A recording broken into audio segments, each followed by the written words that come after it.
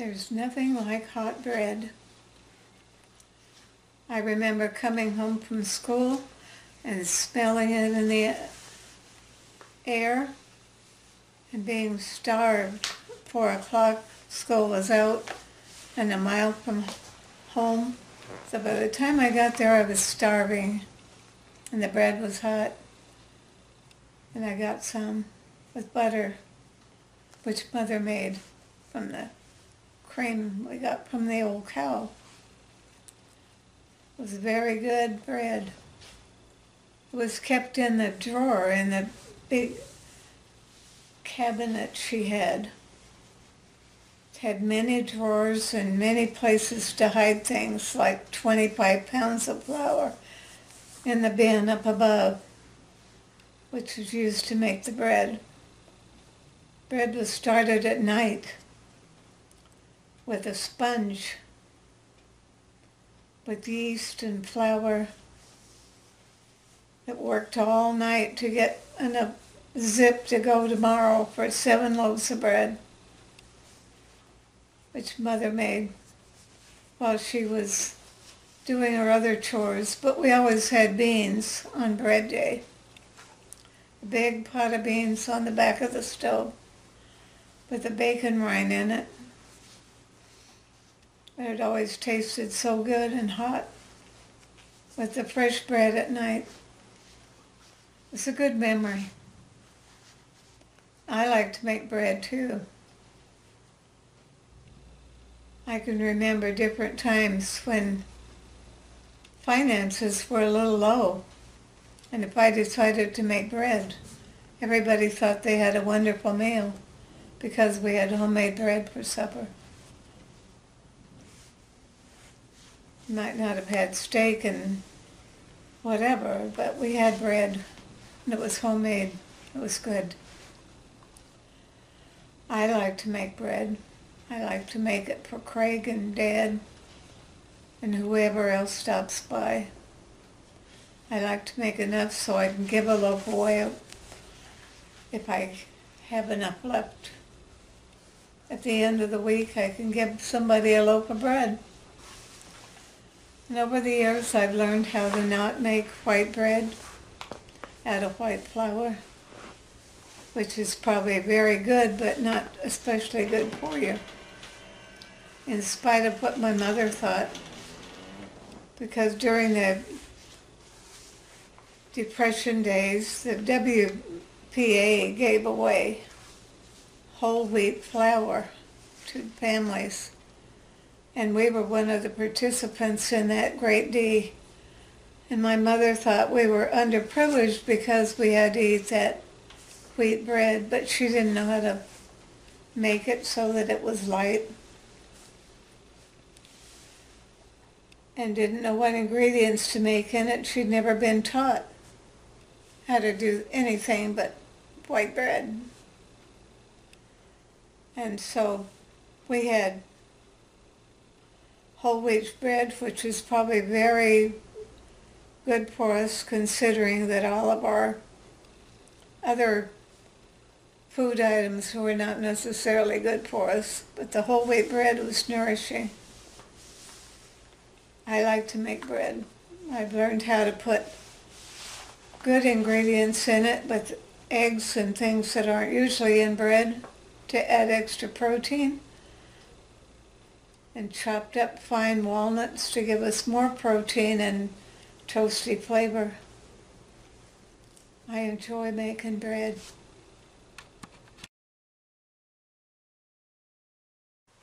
Okay, it's time to make the bread. We start out with lukewarm water, but we start out with 1 cup of hot water. But first I check it with my finger. It's just right. So we'll use that water. But we'll use 4 cups.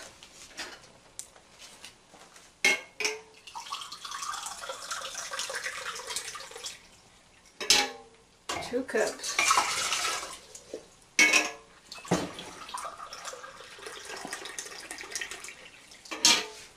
3 cups.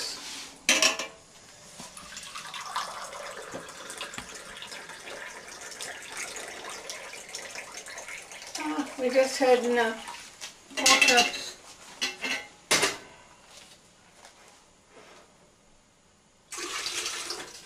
And into it I'll put sugar, because the yeast needs sugar and the bread needs a little sugar for flavor. So this is 1/4 cup. So I'll put 1/2 cup of sugar in the batch for 4 loaves of bread. Then I'll put in 2 tablespoons full of dry yeast.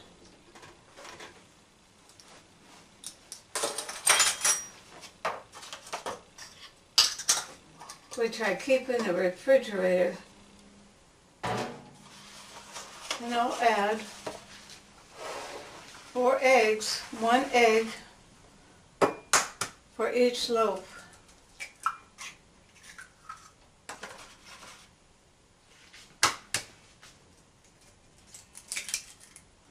Whoops, got a piece of shell, which is why you break it in a cup, in case you get shells in the bread. You notice that 4 eggs makes 1 cupful of liquid, which means you'll probably get nearly 5 loaves of bread.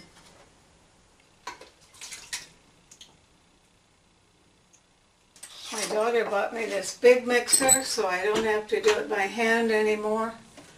So I turn it off. Let it mix the yeast a little bit.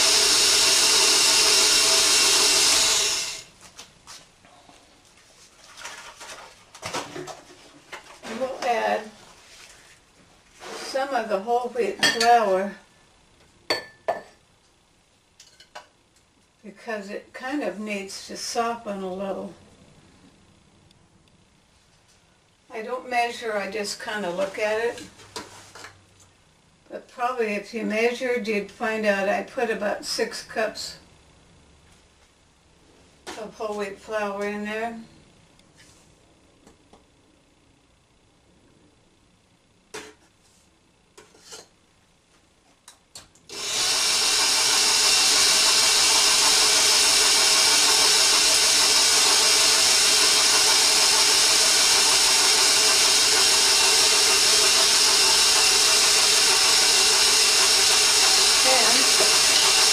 Unbleached flour.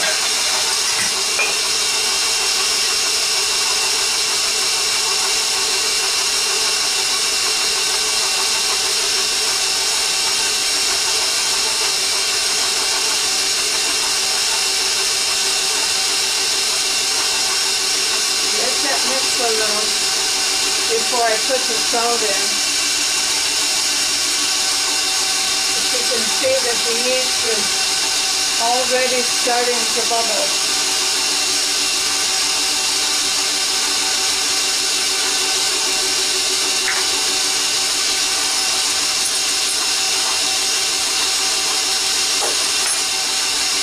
I always measure in my hand because I know about how much that is. I'd say that was a tablespoonful and a half of salt.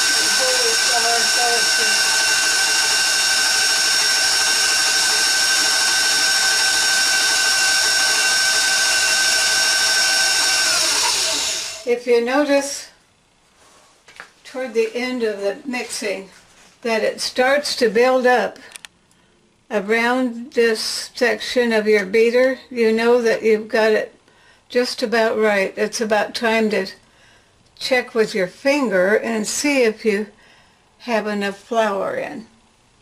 You can tell if it has some give, but you don't poke your finger clear in the dough.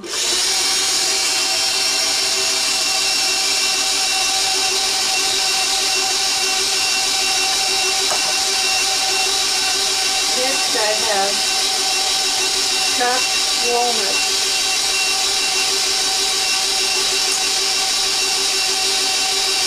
And I think usually I add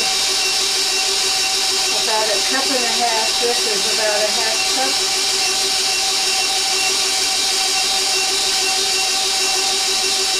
Gives extra protein and extra nutty flavor to the bread.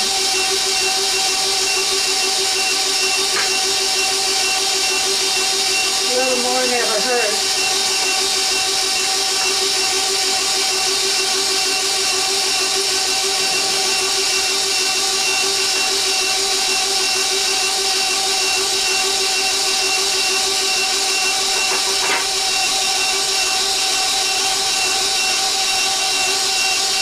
The mixing makes the gluten develop.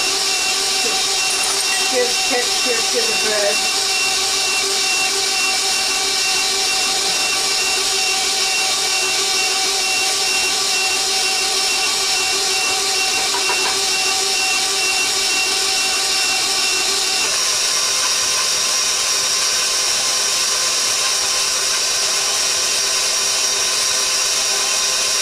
As it develops, you can see it start to clean around the bowl, edge of the bowl. Pull away from the edge of the bowl. Lets you know it's just almost there.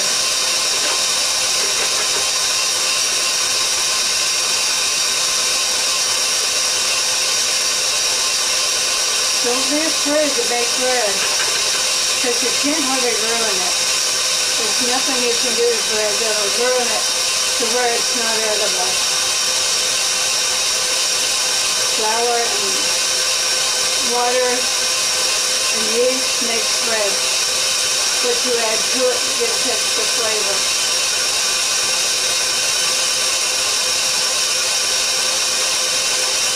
People have been making bread for years with just water and yeast and flour.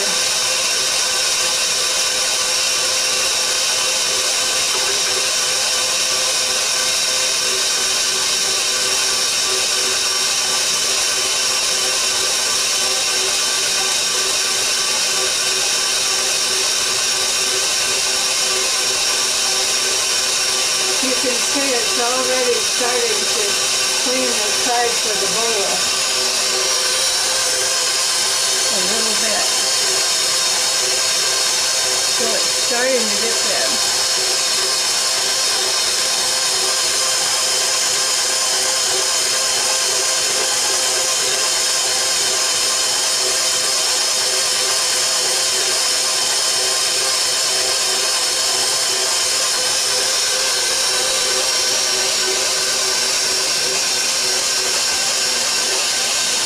I'll stop it and test it with my finger. If it's still too soft, needs more flour.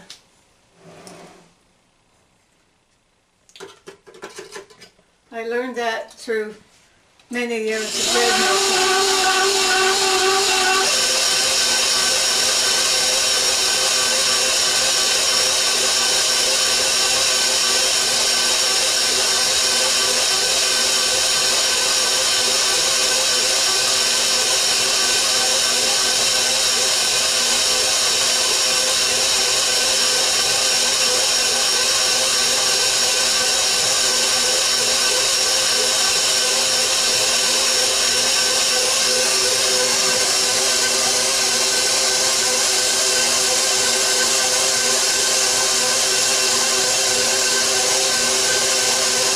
See it starting to build up higher toward the See, they're dead.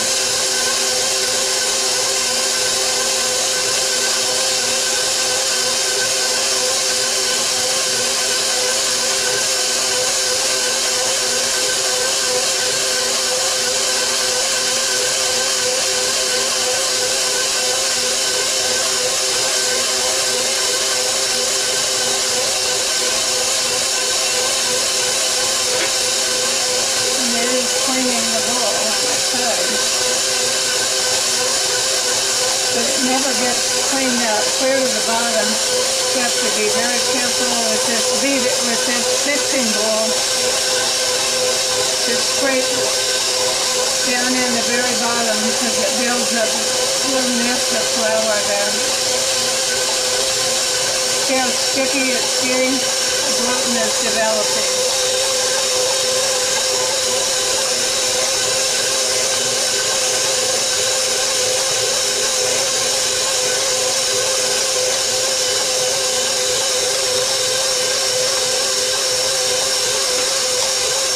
On the mixer blade there.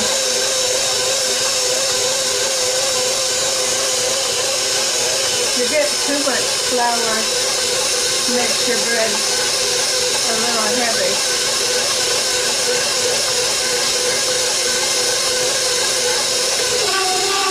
It's a noisy old machine. See how it springs back when I touch it? I believe it's ready.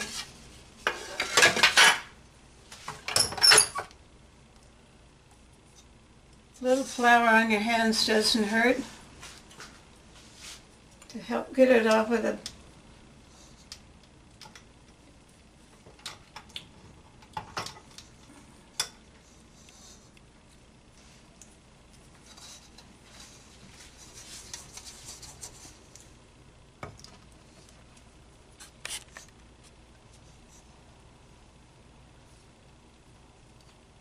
This saves so much time over having to do it by hand, but you don't develop near the muscles.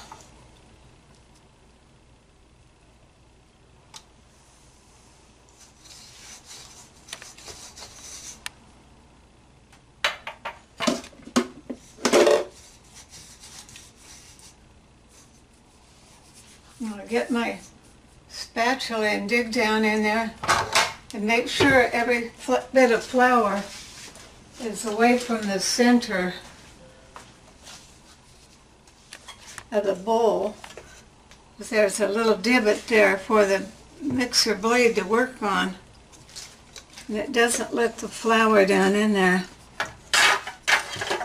See, there's flour in the bottom.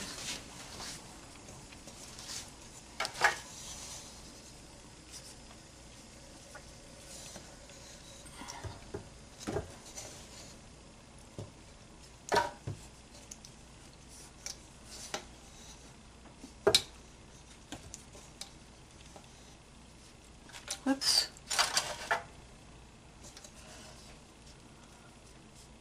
Works better with your hand than the blade here. So what I'll do is pour a little oil in there, which I'd always put in the bowl to keep it from sticking as it rises, which actually adds probably another fourth of a cup of oil to the dough in the long run.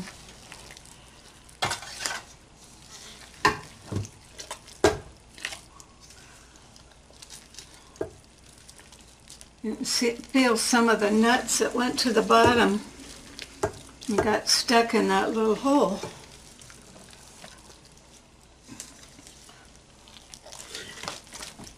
There they are.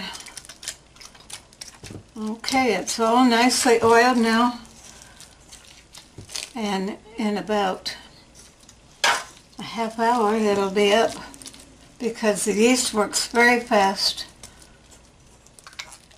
Much faster than the yeast cakes that our grandmothers had to use. My mother had a friend, a very old lady, who gave her a recipe on how to make dried yeast so that she'd always had yeast, even though they lived many miles from town. I can remember Mother making it and cutting it into little squares in a cookie sheet. And it seemed to me it had cornmeal in it, but I was too young to take notice of the recipe. But none of my sisters remember it, and no one is around that remembers that recipe anymore. If anybody knows it, I would be so glad to have it. Just because if anything ever happens in our country where we have a trucking strike or something and we can't get what we need, we would always have yeast to make our bread. And if the trucking strike happens, there won't be any bread unless I make it. Now we're ready to cover it with a piece of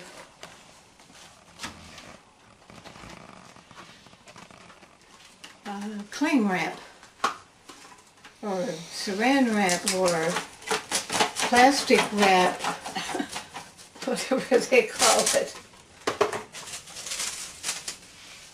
But it keeps the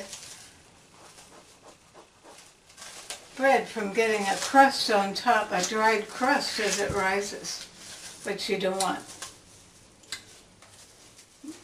I'll put it on the counter and we'll watch for it.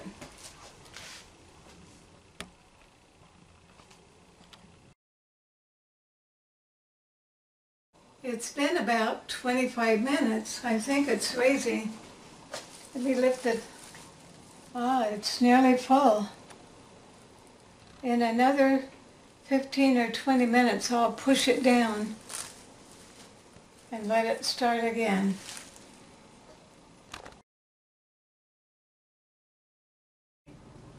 It's been 20 more minutes and it's ready to push it down.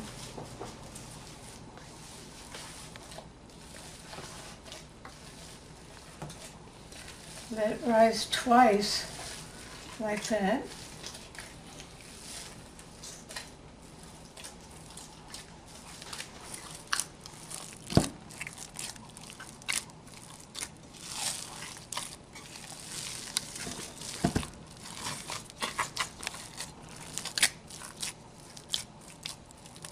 It's hard to push it down all the way because it's alive.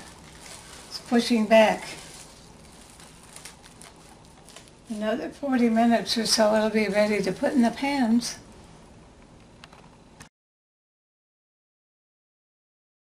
Okay, it's been about 40 minutes and look what happened to my bread. Went over the top.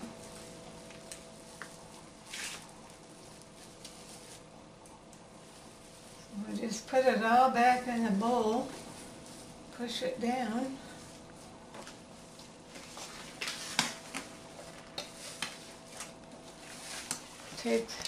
Take the bubbles out of it as much as you can, the big ones.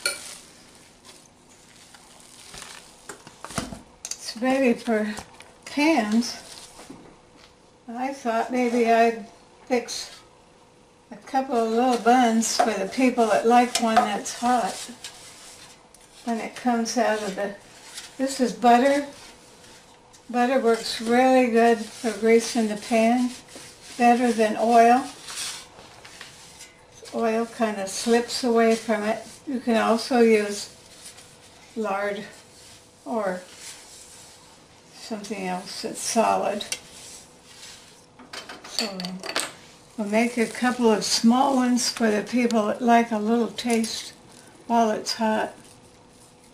Turning it under just slightly, pushing it in, and then flatten it out. Put it in the pan.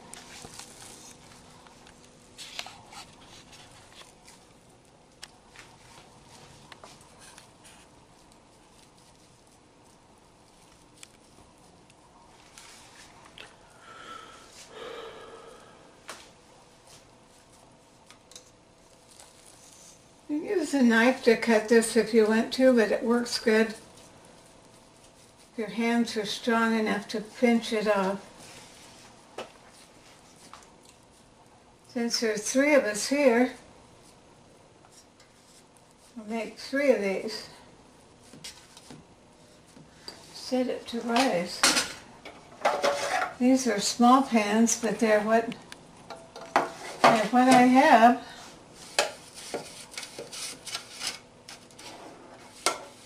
Be sure and get the corners good when you do the oilings, because they'll stick, especially in the corners.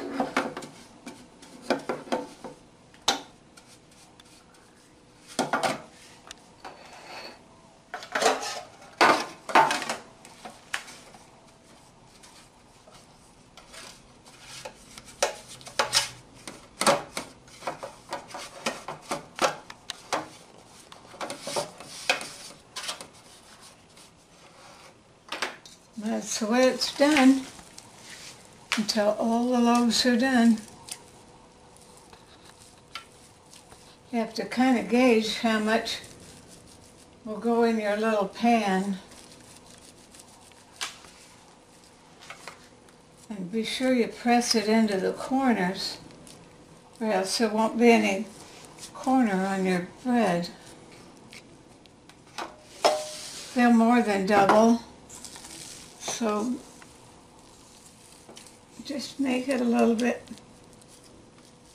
like you think you want the bun to be when it comes out. Just keep tucking the ends under.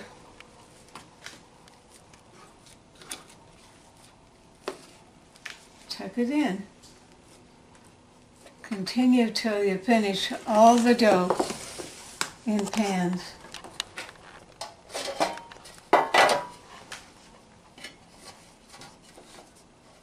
A dark pan will make your bread brown faster than a bright pan. I especially like a dark pan like these, but eventually a bright pan will turn dark if you don't scrub it too much.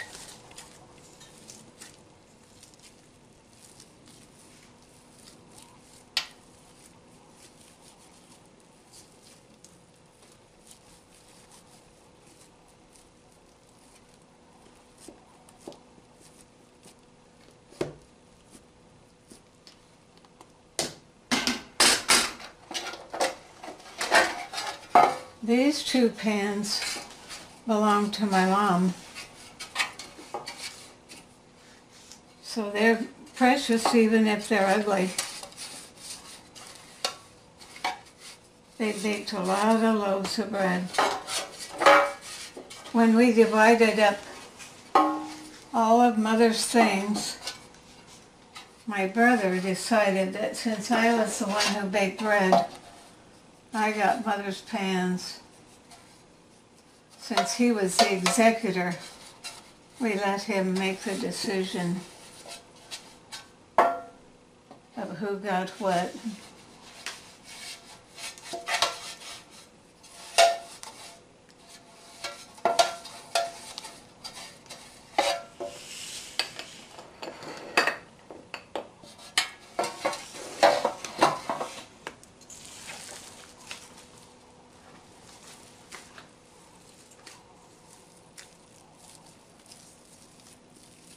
I got a little bit more dough this time. The pans are just a little bit longer.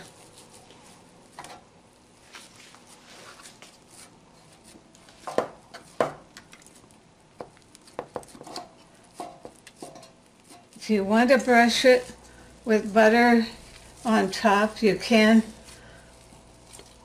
when it comes out of the oven. And that'll make a soft crust on the outside. If you want your crust to be crunchy, crispy, you don't put any butter on it when it comes out of the pan. I usually leave mine crispy. It looks like I have a tiny little bit left. So I guess I'll just divide it up between the pans.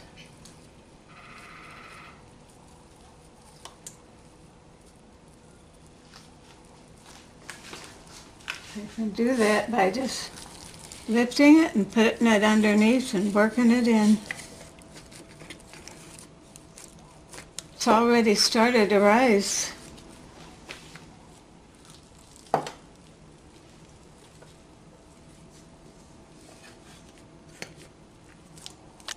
I can tell there a lot more have risen because there's crunch.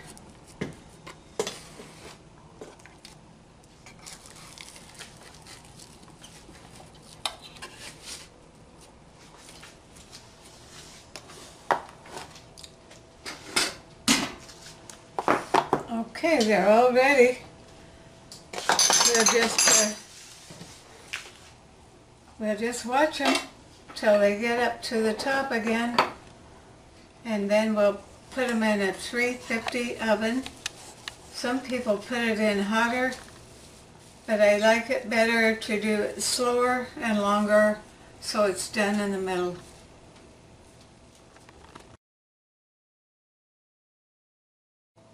In about 15 minutes, it's coming up.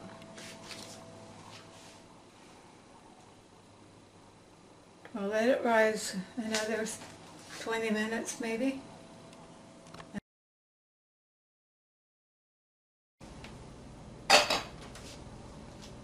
Okay, it's risen. Another 30 minutes it's up.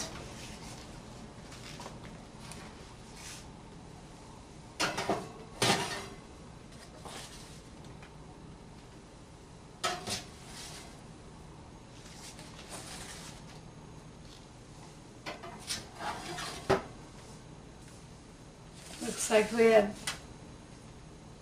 5 loaves and a little over.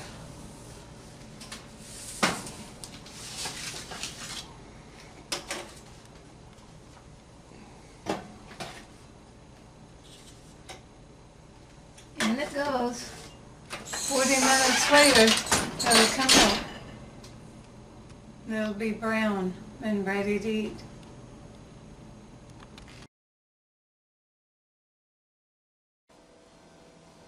Time to take the buns out.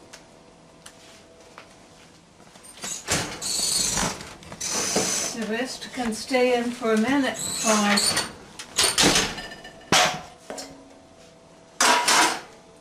take a serrated knife and everybody gets a slice. Can't do it except with a serrated knife. It's hot, it's steamy, and it smells good.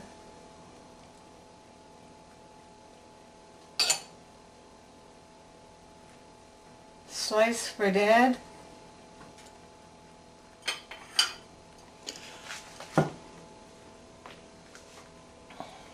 Slice for me.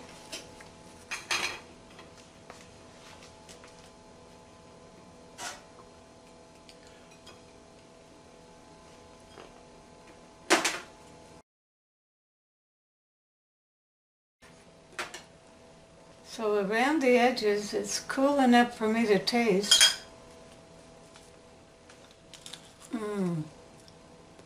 That's good. Even if I make it for other people. Yummy.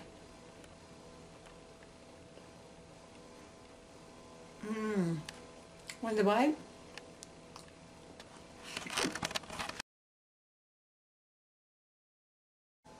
I'm enjoying this because the Bible says not to muzzle the ox that treads the grain.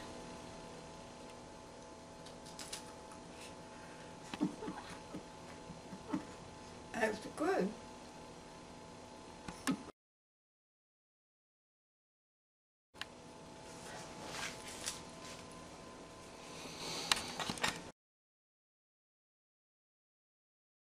Time to get the loaves out.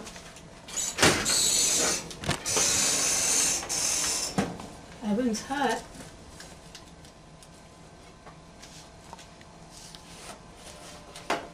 There's number one.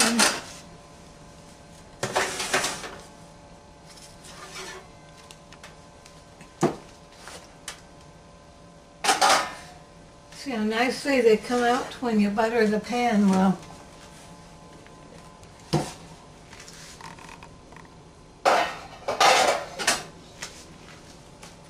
If you turn them like this, they cool better.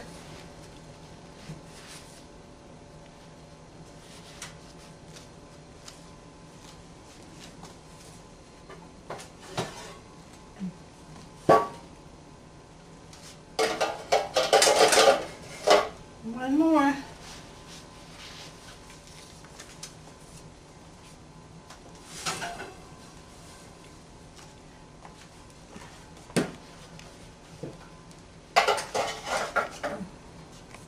We have 5 loaves.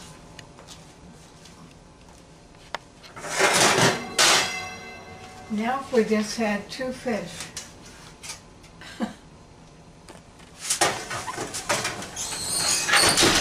In goes lunch.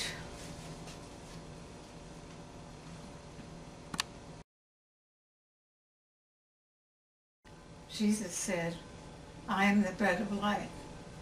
I never could quite understand it for a long time, but I realized in Him was all that we needed. All the nutrition we need for our spiritual lives, just like bread is for our bodies.